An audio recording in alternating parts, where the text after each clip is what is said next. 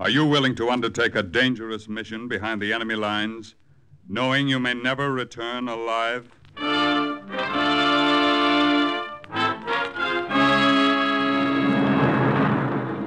What you have just heard is the question asked during the war to agents of the OSS, ordinary citizens who to this question answered, yes. This is Cloak and Dagger.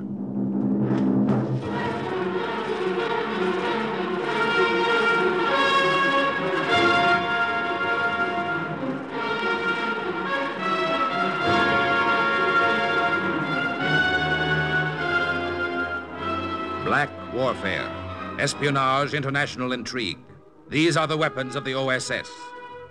Today's story, A War of Words, concerns an American agent who personally delivered a message to the colonel of a Japanese camp and is suggested by actual incidents recorded in the Washington files of the Office of Strategic Services. A story that can now be told.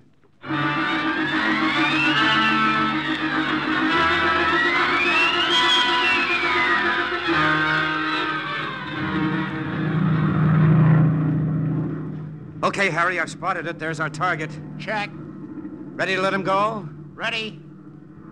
Bombs away! There she goes. I dropped every one of those bomb shells we had in the plane, and they hit the target right on the nose. And the explosion that followed sounded like this. Just as much noise as paper makes when it flutters to the ground. Those were our bomb shells. Propaganda leaflets. Leaflets designed by OSS to lower the morale of the Japanese soldiers in that camp in Burma. Those were our silent weapons. I'm going to turn back now. Okay, Pete. Harry, what'd you think of that phonied-up picture of the bombing at Tokyo we just dropped? Looked authentic to me. Well, and I like that little pamphlet, too. You know, the one that began, Sons of the Rising Sun. It is better to surrender than fight without bullets or die of starvation in the jungle. Yeah, that one was real cute. Yeah, it sure ought to give those lousy Japs something to think about. Sorry, Harry. I shouldn't have said that. That's okay, Pete. Forget it. Let's beat our own record, get him back this time, huh? Yeah. Here we go.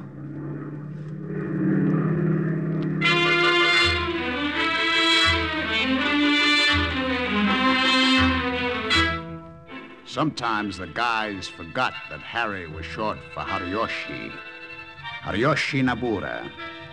And though I like to think of myself as an American Japanese, even Pete Barno thought of me as a Japanese American. I had to learn not to be too sensitive.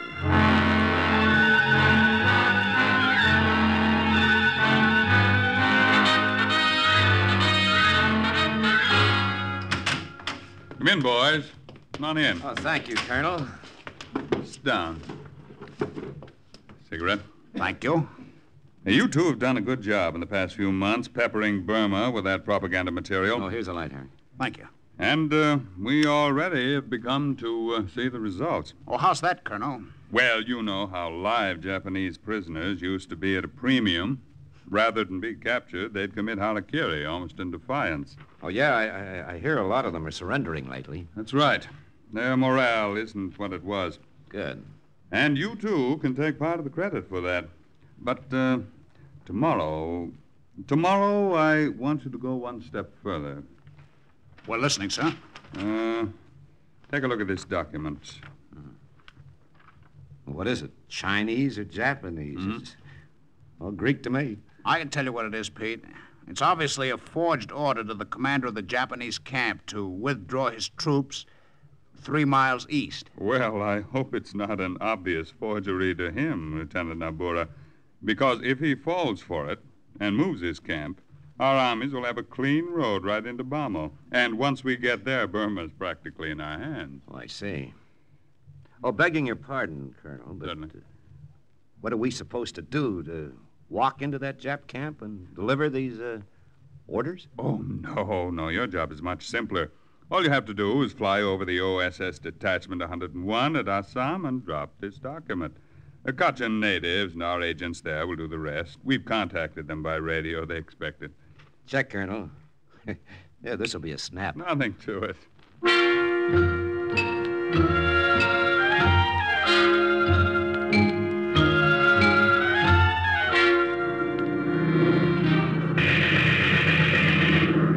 This'll be a snap, huh?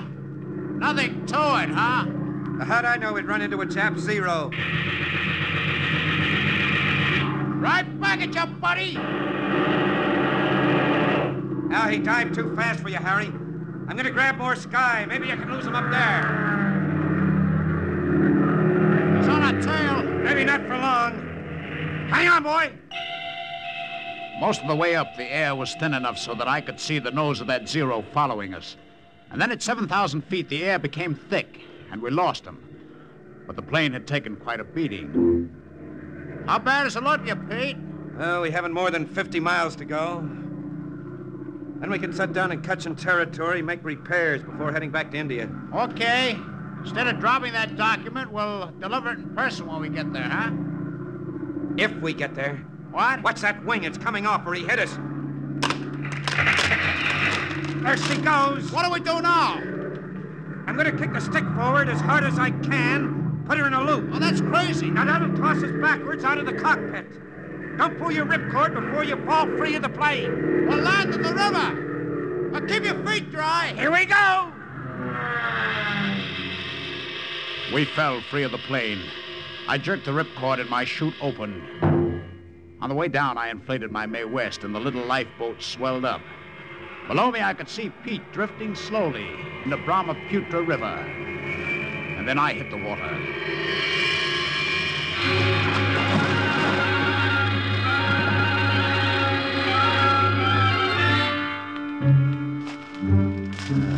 Boy. Yeah, this is a nice mess to be in. Not even sure exactly where that 101 detachment's located. It's somewhere to the south, isn't it? Yeah, huh? That's a help. Whew. This jungle stinks, doesn't it? I can think of a lot of places I'd rather be.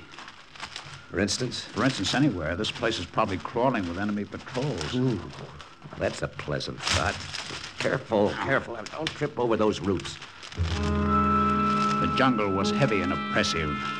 The tall trees spread a canopy over our heads and shut out what little sun there was.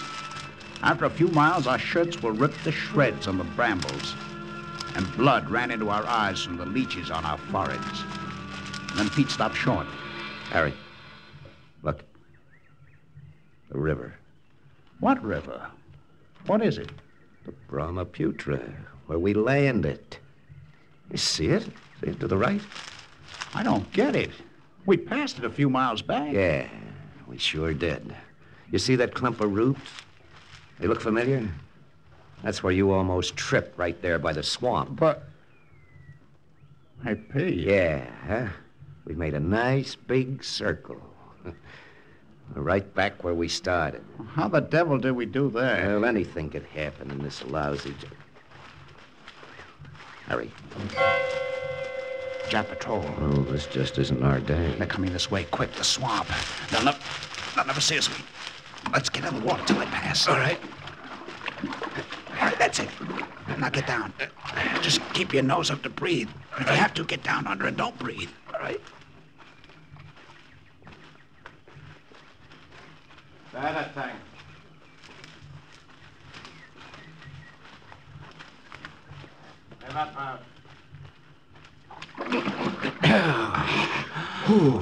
I could have reached out and untied their shoelaces. Let's get out of here.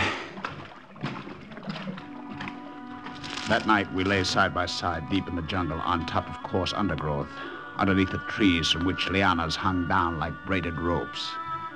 We shifted our positions every few minutes as a regiment of ants and bugs crawled into our clothing and kept us awake. And then towards morning, we fell asleep, exhausted. When we awoke, the sun had found a hole in the branches and crawled through. Oh, boy, that sun's hot. Is it? What do you mean, is it? I'm cold, Pete. I got the shakes. Fever? I don't know. I just feel sick. I'm sick at my stomach. We can't sit here. You think you can travel? Huh? Oh, sure. Come on. Boy, that sun's blazing, isn't it? Why, I thought you said you had the shakes. Huh? Oh, nothing. Well, come on, Harry. Come on now. Up on your feet, boy. You'll be all right. Yeah. Come on, boy. That's it. Come on. There we go. We started walking again. Our wrists had open sores on them from jungle rot. My head was hot, my hands were cold. And I felt sick. Awful sick. Harry, how do you feel? I'll be okay. It was that swamp we hid in. Just those lousy bugs that got under your skin, huh? I'll be all right. Harry! Harry! Can you hear me? Harry! Harry!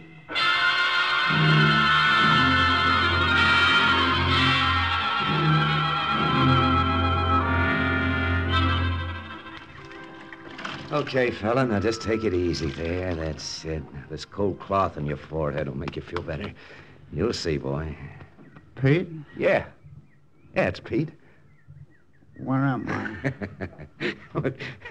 Couldn't you say anything more original than that, for crying out loud? I blacked out, didn't I? Now, don't talk so much. You blabbed enough when you were off your head. Who's, Okasan? A girl I knew at UCLA. I figured. How long ago's it been since? 2 days. Have we got enough rations? We'll be okay. Don't lie to me, Pete. I said we'll be okay. Now, don't try to sit up, Harry. Well, how far do you think we are from the Cutchins? Well, I think I've got the direction pretty well mapped out now. About a day's travel, due south. Well, not if you sit here with me for a week. No, don't talk so Go much. on, Pete. Get out of here. I'll tell you what, if you make it there by yourself, you can come back with some of the natives and get me. Not on your life. I'm not leaving here. But Shh. Quiet. Someone's outside. Pete drew his gun and crawled out to the mouth of the cave. My head was pounding harder than before. Maybe it was the fever. Maybe it was because I had to lie there helpless while Pete went out alone to whatever was outside. Do not shoot. Friend. Who are you? Name is Shooting. Scout. Scout. Saw you this morning from top of tree. Saw you at Brook. Saw uniform. Yeah, you've got good eyesight. But you still haven't told me who you I are. told you. Shooting. Scout. Cutchin Scout. Cutchin? Well, why didn't you say so? You're from Assam? You're from the OSS detachment? It's right. Harry, did you hear that? Well, how's this for the mountain coming to Mohammed? It's great. It's just great. Would like I take you to camp? Would like? Oh, boy, would love. Oh, look, I've got a sick friend in here in the cave there. Fever. Can you fix him up? We'll see. I looked up from the bed of leaves that Pete had made. The Cutchin Scout who leaned over me was short and squat with long matted hair and teeth worn to a black stub by beetle nut. He took a good look at me and jumped back as if he'd been bitten. Japanese! It's Japanese! I kill! No. Hold on there. Wait a minute. You hold on, I said. Now, listen, Suling. Suling, this is American. Just like I said. It's Japanese. It's no use, Pete. Listen, Sue, is a Japanese. Yes, that's right. But is American, too. You savvy? American. Friend. Look at his uniform. You say friend. I say Japanese. We'll fix up from fever, then bring to camp.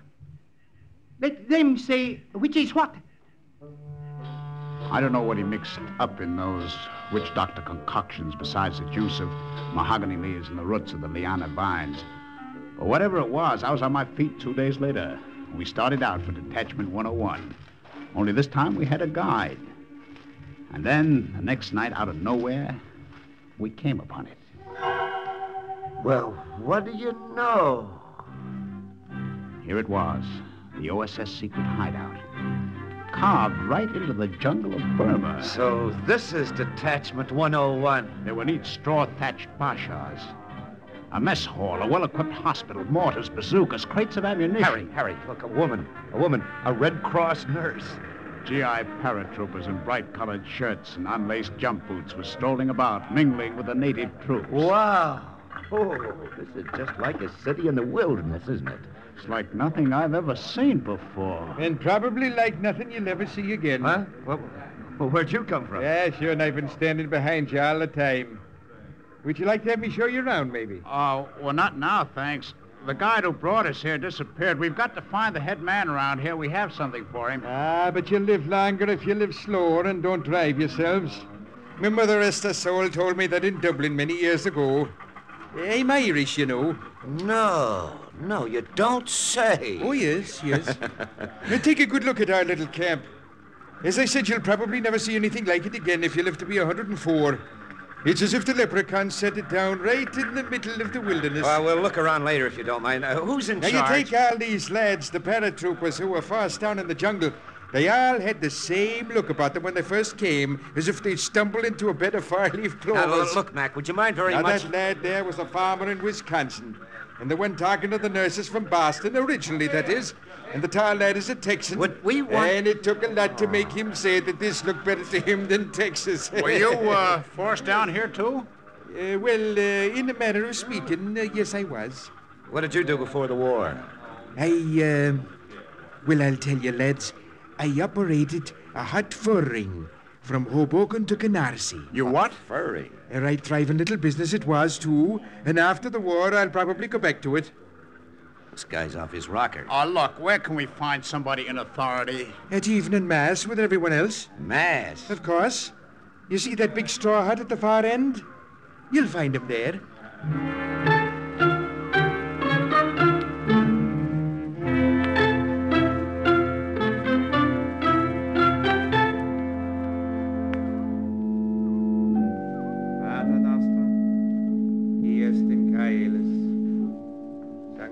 We went to Mass. And when we got there, we found our friend with the brogue. The one who told us he ran a hot fur ring from Hoboken to Canarsie, officiating at the service. Every once in a while, he'd look up at us, and I could see the suggestion of a smile around his lips. There was a soldier standing next to us. Hey, who is that? That? Why, that's Father O'Toole. He practically organized the 101.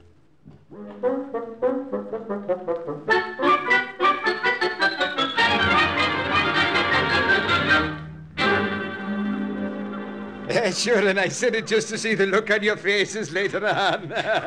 Well, take a good look. Boy, mine's red. Oh, but Father O'Toole. Yes? Here are the forged Japanese orders the Colonel gave us in India. Of course, the original plan about dropping them over to you and turning back didn't work out, but just as long as we got them here. Just as long as we have them, we know what to do with them. No, there's a Japanese mail courier coming through tomorrow night from the Groom to the Jap camp at Muklum. Now, I'll have Su Ling or one of the other scouts intercept him and deposit this document in his mail pouch. Oh, I get it, Father. When he comes to, he won't know what hit him, but he'll keep going. With the forged papers, eh? Yeah, sure, you got a quick brain, lad. And by the by... Oh, yes, Father. Now, since you're Japanese as well as American, I'd suggest you stay close to me for the next day or so until you leave. You see, then the natives will get over their suspicions of you. I see. Which one of you men was down with fever? I was, nurse. I'm sorry for barging into your hut this way, Father O'Toole, but Su Ling told me one of these men had jungle sickness. Why, that's quite all right, nurse. Hey, me lads, take a look at her. Isn't she a fair colleen, though? Oh, that's enough of your blarney, Father. Come with me, please. What's your name? Nabura. Lieutenant Harry Nabura. I'm okay now, really. That may be so. We just want you at the hospital for a checkup. Come along. Hey, wait. Do you mind if I come too? No, not at all.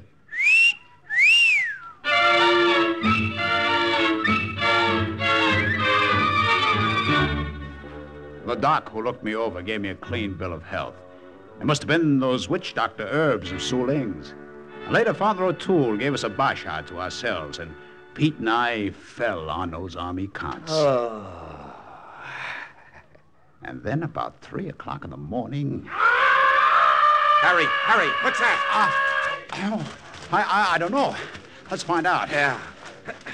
Hey, where's everybody running to? Oh, there's that nurse maybe seen her. Hey, nurse! Nothing to be alarmed about, boys. What happened? One of the camp approaches. Our watchdog caught a prowling enemy scout. Well, I didn't hear any dog. Oh, this is a silent watchdog. What? Actually, it's a crossbow with a 150-pound pull. It's set up so any intruder who touches the trip string is shot with a poisoned arrow. Well, that's quite a watchdog, isn't it? Yes. I've been thinking of putting one up in front of my tent.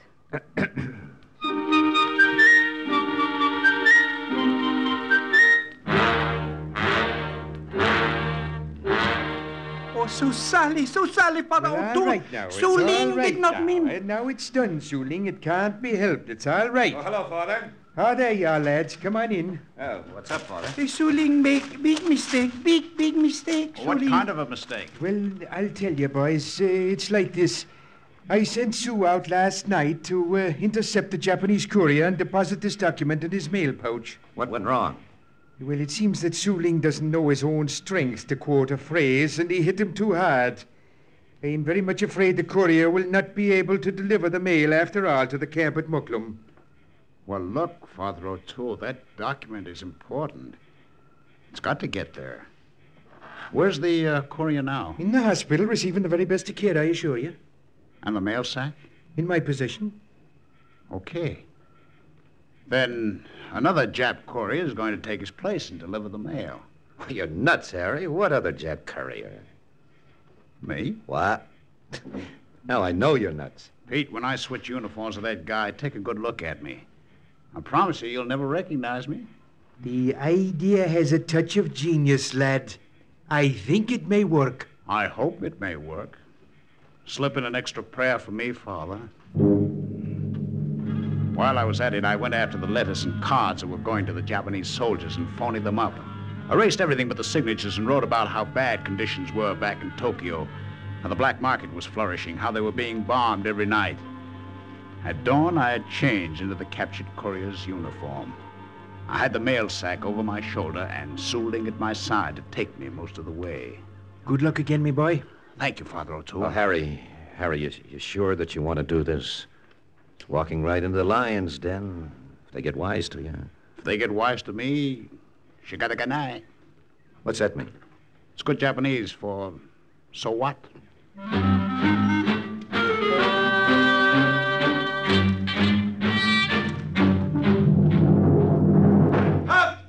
Halt!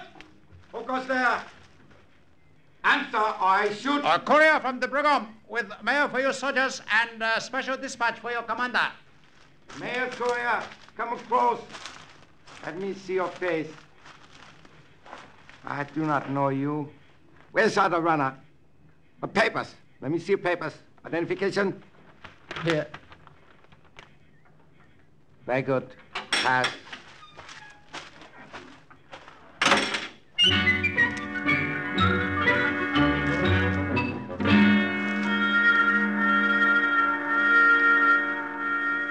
Where is dispatch you say is for me? Here, Colonel Nagao. Why you so late? Mail was expected yesterday. It was unavoidable. Answer my question directly. Why are you late? Native Kachin warrior attacked me on the way. I had to fight him off, Colonel Nagao. Those Kachans, silent devils in the jungle. Shadows. Impossible to know when they are about. They jump out at you. Devils. Oh, yes, Colonel Nagao. Well, what you waiting for? You may leave now. Yes. Yes, sir. I leave. I was glad to leave. It had been easy up to that point. I tried to keep from walking too fast to the gate. Pass. Let me see a pass to read. Here, it was stamped at Colonel Nagao's headquarters. Right. You can go.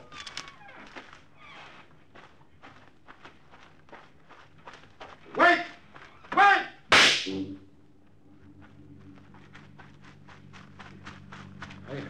You're deaf? Did you not hear me shoot off a gun to call your attention? Why you want me? I do not want you. Received the word at gate from Colonel Gale. He wanted you to come back. Come.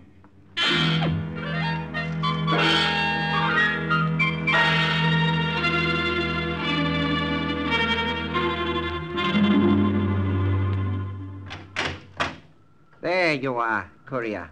I want to make sure you did not leave here. Is there something wrong, Colonel Gale? What you talking about? What could be wrong? Here, important message for your colonel. Take it. Well, thank you. Thank you, Colonel Gale. I should be glad to deliver this to my colonel.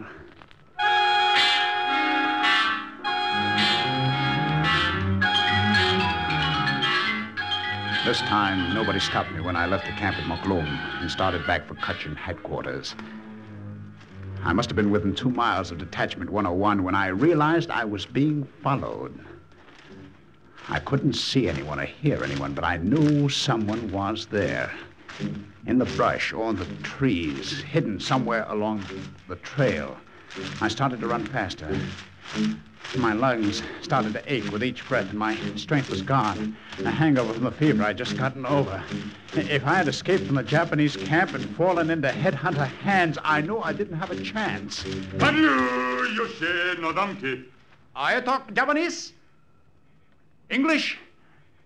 What are you? Headhunter? Good luck. Good luck. Ravanadil.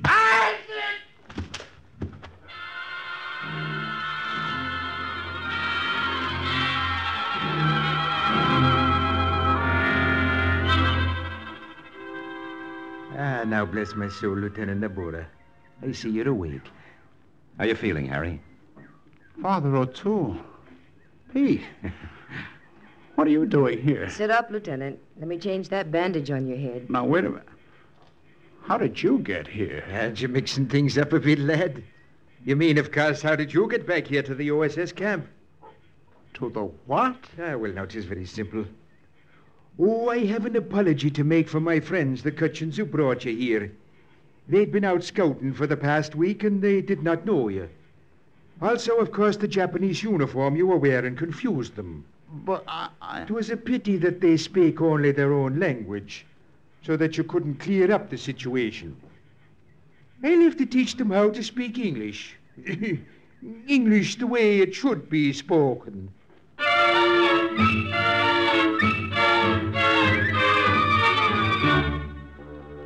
Lieutenants Haruyoshi Nabura and Peter Barno were returned to India by plane from the rescue camp at Assam. And a few weeks later, a special dispatch informed OSS headquarters that the strategic city of Bamo had been taken. Thus, once again, the report of another agent closed with the words, Mission accomplished. Listen again next week for another true adventure from the files of the OSS on Cloak and Dagger.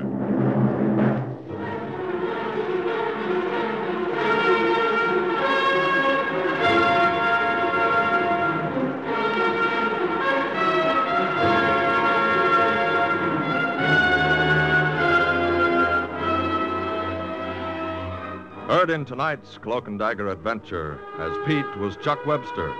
Harry was played by Ralph Bell. Father O'Toole by Eric Dressler. Others were Joan Allison, Raymond Edward Johnson, Carl Weber, Jerry Jarrett, Maurice Tarplin, and Guy Rep. The script for Cloak and Dagger was written by Winifred Wolfe and Jack Gordon, and the music was under the direction of John Gart. Sound effects by Wes Conant, Manny Siegel, and Norman Gruenfelder. Tonight's true OSS adventure was based on the book Cloak and Dagger by Corey Ford and Alistair McBain. This program was produced by Louis G. Cowan and Alfred Hollander under the direction and supervision of Sherman March.